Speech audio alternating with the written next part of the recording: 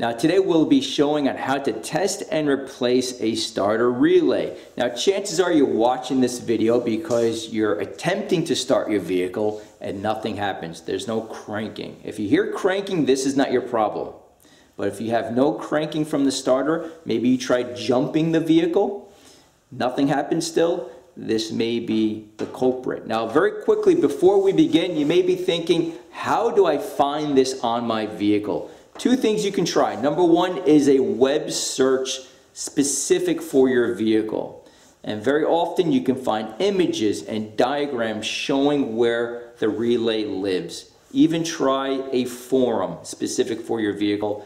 Most likely you will be successful. So we know based on that diagram that the relays live underneath the dash and right there on the corner. In fact, if I remove this cover, I have some fuses, and then directly above it, that's where we find the relays. Let me place down the camera and we'll remove this plastic cover. Now holding on this plastic cover really are just a few plastic fasteners, which you will see in a moment. Typically there could be one here and a couple on the top corners. Now removing them can be quite tough sometimes. If you can't fit a couple fingers underneath the plastic, it can also hurt your fingers as you try to remove it. What you could do is purchase a set like this, maybe $10, $11 off Amazon. Really nice set. This is definitely one of the better ones that I've owned. It's just a trim removal set. As you can see, you have a number of different adapters. I'll include a link if you guys do need this off Amazon in the description box below. Very, very simply, all that you do, just insert the tool and you rotate. Okay, just rotate it, go very, very slowly around the perimeter and slowly pull off, there you go, the housing. And as you can see, you have these plastic fasteners. Now if you do break these, there are a number of kits that you can purchase that you can easily, as you can see, this one is broken. I'll have to replace this, but you can purchase a kit that will have a number of adapters. So you can go ahead and take care of that. Now let's go ahead and take a look what we have here.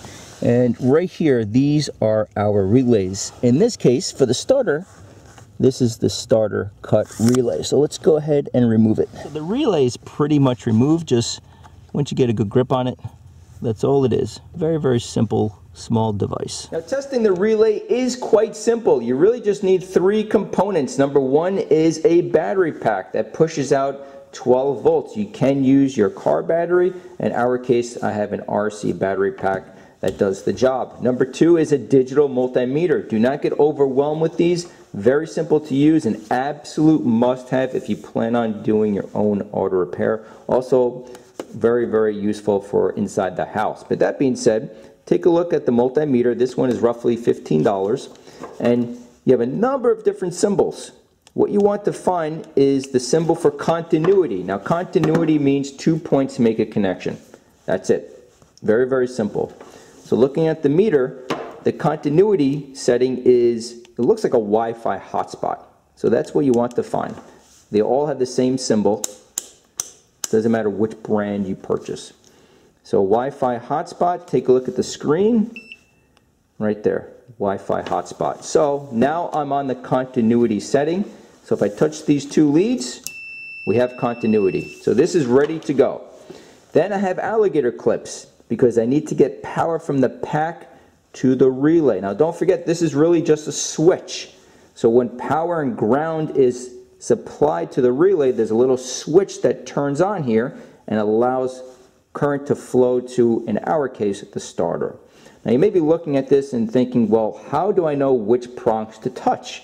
Well, two things, trial and error, which I'll show you now. I'll do that based on, I don't know which prongs to touch, or if you have the factory repair manual, as I was stating earlier, the repair manual will tell you which prongs to touch, okay? In other words, which prongs receive power and which prongs to test for continuity. But don't go crazy, it's very, very simple.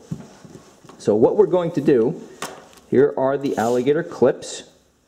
So positive to positive. Of course, don't cross the leads. And negative to negative. Okay, now let's say I don't know which two prongs to touch. Well, the first thing is You want to test the horizontal, in my case, and the vertical. Now, most likely yours will look very, very similar to this one. You have 2 horizontal leads and 2 vertical leads. Now, if you do have 5 leads, we have a separate video. I think that was a fuel pump, and I'll include that link below. And with the 5 leads, you can also test this very, very simply. But that being said, chances are you'll have a 4 lead as this relay is. So let's first apply power and ground to the top relay. Now, it doesn't matter if your positive is here and your negative is here, or vice versa, because what you want to hear for, by the way, is a clicking noise, okay? That tells you that the relay is energized. I didn't hear anything there, so let's try the other way. Okay, nothing, okay? I don't hear anything. So let's try the vertical, guys. So 1 lead here, 1 lead here. And there you go, you hear that? That is a very good sign that this is working. But it's not foolproof. But let's say I did this the other way. Okay, still turns on. So now, let me just move this, it's a little too close. So now I want to verify, once this is powered, these 2 leads should be connected inside the relay. So again, this switch will now be touching both leads. So let's see if this is working correctly. So if you hear that clicking noise, very good sign, but it's not, again, it's not 100%. Grab your multimeter and check for continuity. Okay, 1 lead goes here, the other lead here. Let me zoom in just in case. There we go. Okay, here we go. 1 lead on the bottom, 1 on top. There we go, continuity. If I reverse it, does it make a difference? Okay, that's it. So that verifies, let me make it steady. So that verifies that the relay is working. Now, if you do this test and your relay is perfectly fine, but you're having trouble with your vehicle, in other words, you're turning the key and nothing is happening, you're not getting a crank from the starter. We just did a video a few days ago regarding how to check the battery, the starter. We talk about the ignition switch. There's something called the transmission range switch. I go through all of that. It's like 20 minutes long. I'll include a link in the description box below if you want to check that out. But that's all it takes to test a relay. Very, very simple. So as you can see, quite simple to test one of these. Now before we wrap this up, very, very quickly, I'm going to create a playlist specifically for relays. I'll include the link above my shoulder and in the description box below. And I will just add to that list over the next 2 weeks. I'm going to start really adding to these, uploading relay videos, just so we can get everything on one source in a sense. So fan relays, power window relays, ignition coil relays, there are a lot of relays in your vehicle.